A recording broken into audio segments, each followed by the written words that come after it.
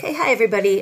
This set of slides is going to go over color blindness, which impacts between 5 and 8% of males in our country. So there's basically, remember, 3 different types of cells that make up the cones in your retina. Some are receptive of red wavelengths, some of green, and some of blue. 3 different types of cells with different photoreceptors. Most people that are affected with color blindness are missing one or more of these cones, or the cells are malfunctioning in some way, which means they might not be able to distinguish between certain pairs of colors in the same way someone with all 3 functioning cones can. There are 3 basic types of color blindness. Protanopia, it's the inability to perceive red or sometimes a reduced sensitivity to red wavelengths. And it can make purple seem blue.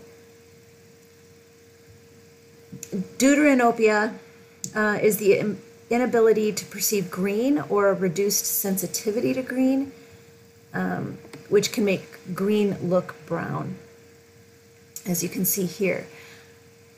Tritanopia is the ability to perceive blue, making yellow seem red. This is really rare. Red and green color blindness are by far the most common and are usually grouped together and called color blindness because people with these kinds of deficiencies see color in a very similar way. Like I said, blue-yellow color blindness is very rare, but you can see how similar these 2 versions of quote-unquote normal colors would appear to people with either red or green color blindness.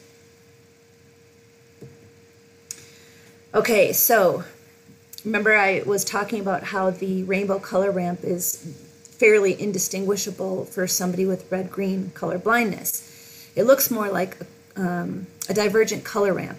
Well, so just so you know, in these set of slides, I'm going to show you a bunch of quote-unquote normal, meaning this is what it would look like to people with fully functioning red, blue, green photoreceptive cones, and then what they would look like if some of those cones were impaired in some way.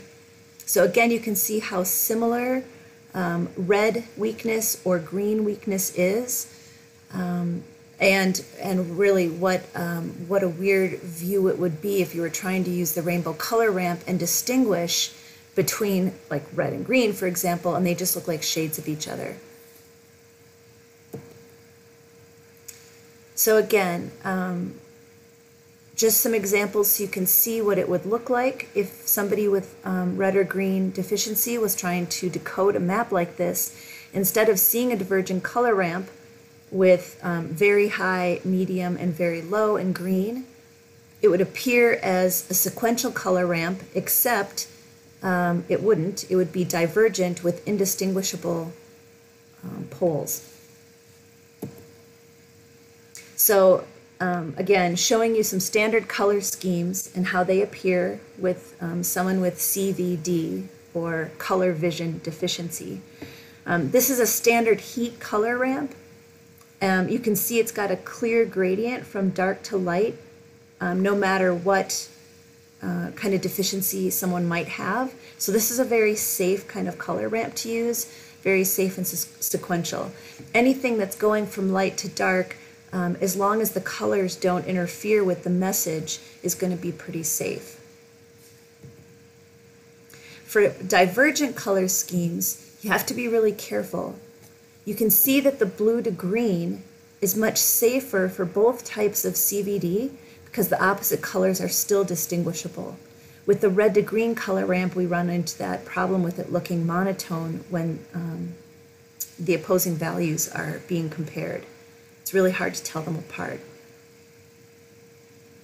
So, we have to be careful using colors for color blindness reasons, but also imparting bias, good and bad, safe, dangerous, but then we have water issues or, there's a lot of intuition that has to go into it as well.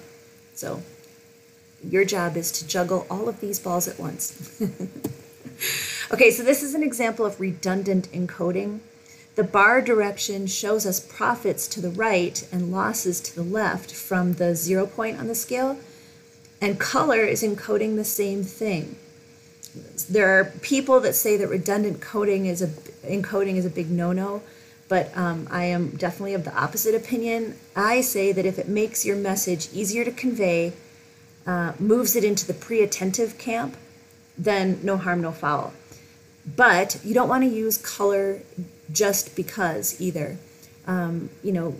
Profit loss, moving things into the black, into the red, there's bias there as well. So you just want to be careful that you're using color for solid reasons, not just to get attention. But yeah, redundant encoding, I think, is sometimes a way to make messages easier to ingest. One thing you can do to prevent this is just A, be aware, B, go searching for safe color palettes. Designers and programmers have developed hundreds of color schemes that work really well for both types of CVD. And there are simulation websites you can upload images to in order to test for readability.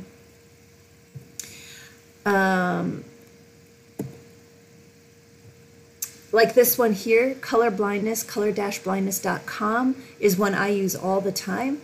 You take a JPEG, you can just take a screenshot of a graphic that you're working on or whatever it is, upload it to the website, and then you can just click through and see what it would look like if it's a deficiency or a blindness, and test for the different malfunctioning cones.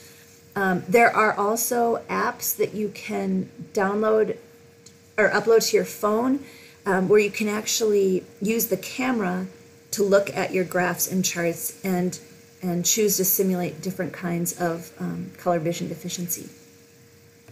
So it's absolutely true that color can be a challenging design element to perfect.